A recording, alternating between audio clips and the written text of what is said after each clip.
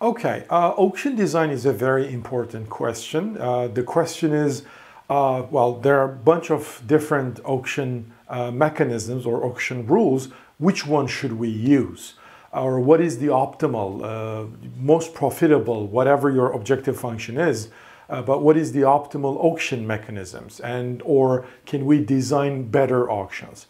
Well, so this is a very well-studied subject. And we have some answers. Obviously, the answers depend on the objective. Do you want to maximize your revenue or efficiency, or do you have any other objective? Well, usually the revenue is the ultimate purpose, is like revenue maximizing auctions.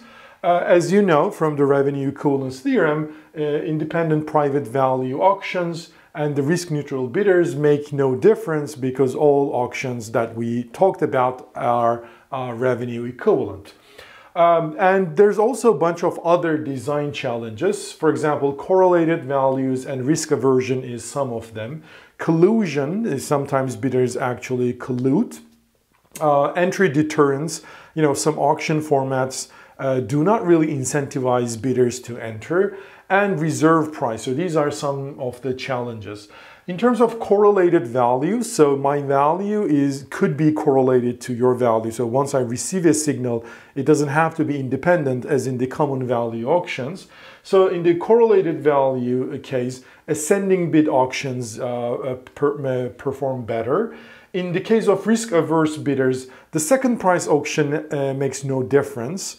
All right, whether the bidders are risk neutral or risk averse, the equilibrium strategies will be the same. However, the first price auction bidding strategies will be different, and risk averse bidders have higher bids.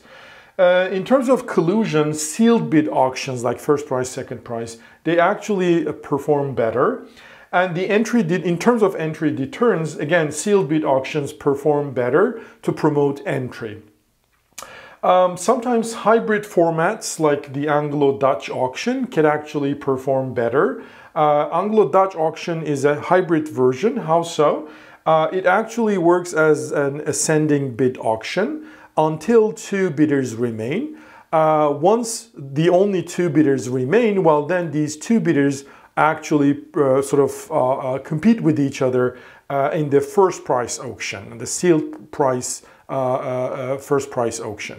So again, auction design or finding optimal auction is still a very hot topic, and there's a huge literature about it. So this is just a very brief summary of that literature.